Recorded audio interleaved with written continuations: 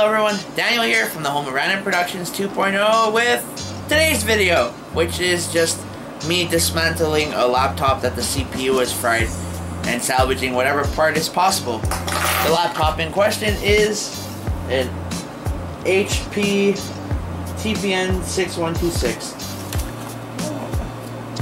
Looks like this. So yeah, the CPU is shot.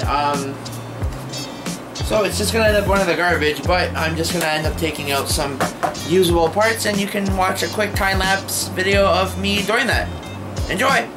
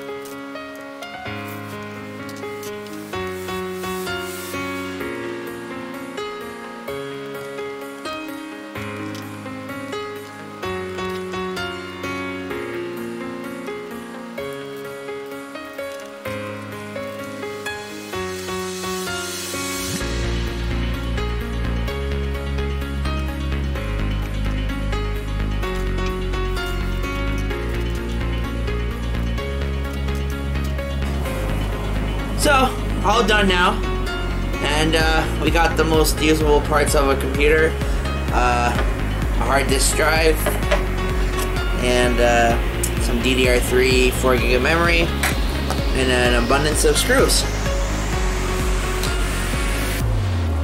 Thanks for watching. Stay tuned for the next video.